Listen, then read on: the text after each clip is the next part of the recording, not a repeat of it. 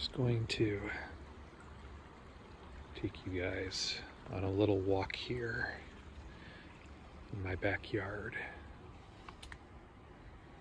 I'm going to start over here with this Himalayan blackberry and what I believe is a non-native weevil hanging out on it. Got another little weevil species here on the same plant. A lot of weevils here in the backyard. Let's see.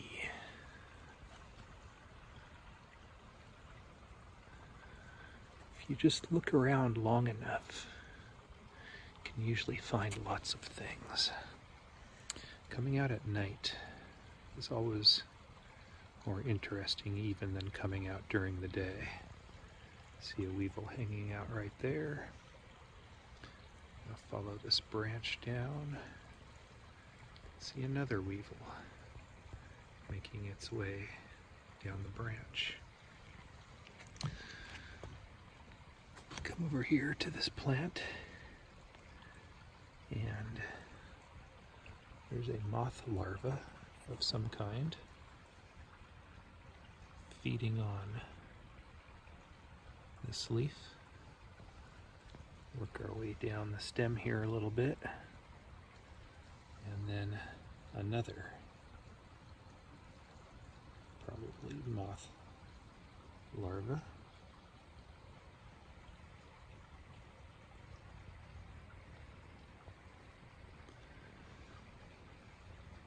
And then here, another large weevil feeding on the leaf. You can see that this poor plant has been ravaged, just this one branch here, but it's part of a larger bush, and so it's doing okay. I can see right up here another, where are we? Another weevil hanging out. I haven't quite figured out how to orient. There it is. I'm usually holding my phone the other direction for Instagram, but making one of my backyard bug videos for the YouTube audience now. There, I was zoomed in a little bit too far. These weevils, they're definitely doing their part to keep the Himalayan blackberry down, but I think it's a case of non-natives feeding on non-natives. Oh, there goes another one. These plants here are native though. Weevils are pretty cute. You gotta give them that. Even if they don't belong here. Oh, we got a springtail coming to say hello to the weevil and goodbye. Pretty sure it just did what springtails do best. Jumped away. Oh, another weevil. Larger one. Walk over here, take a look. So, you can see where the ivy has attached itself to the wall of my house. And down here, we have some sheet web spiders. See one right back here in the corner. Give it a little poke. You saw it move just a little bit there. And then up above, yet another sheet web spider. We'll get a look at the structure of their web here on this next one up.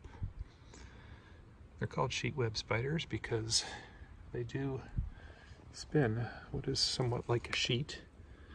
From this angle you can see that this one is sort of funneling debris from the trees above, and the spiders, they rest down on the bottom of their sheet webs. This has some nice colors reflecting off the light. So this is the top side, and that's the bottom of the spider. And then from underneath here, if we get the angle on it, can peek in there at some of the other colors on the opposite side. Another good example here of the structure and shape of the web. A few pine needles have fallen into it, and some other parts of the Douglas fir trees. Moving up against the scudder here, we see another sheet web spider. Put my finger near this one so you can get a little bit of a size perspective. They're fairly small spiders, extremely common. And then this web here is particularly interesting. We have a female right there, and then what I presume to be her mate there. Sheet web spiders, Linnaeophiids, the family Linnaeophiidae, they're renowned for having males with extremely large pedipalps. When you see a spider like this, or any spider that appears to have these big balls on its pedipalps, that marks it as a male. And interestingly, where are you? There you are.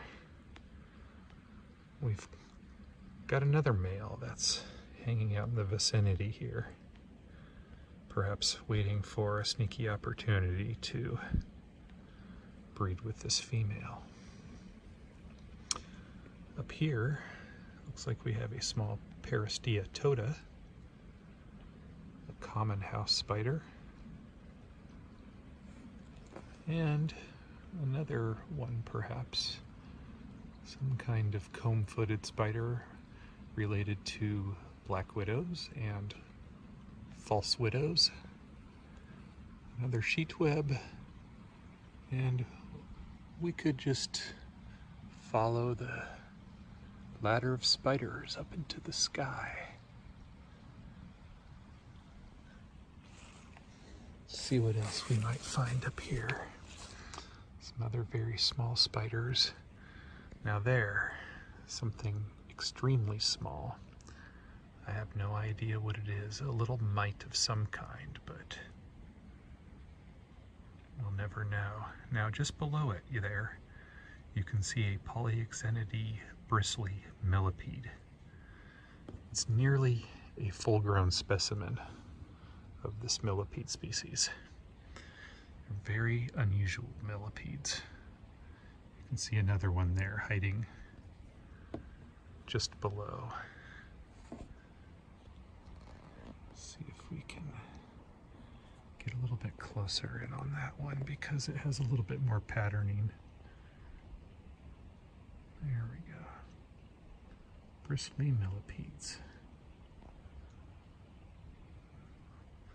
Lots to see out here at night.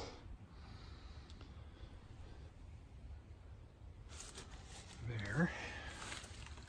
This here is a Pomoa spider. Take it in a little closer once we get the focus. They're colorful spiders, reddish brown, and having a little trouble getting the focus just right here. Glossy, some nice patterning on their abdomens.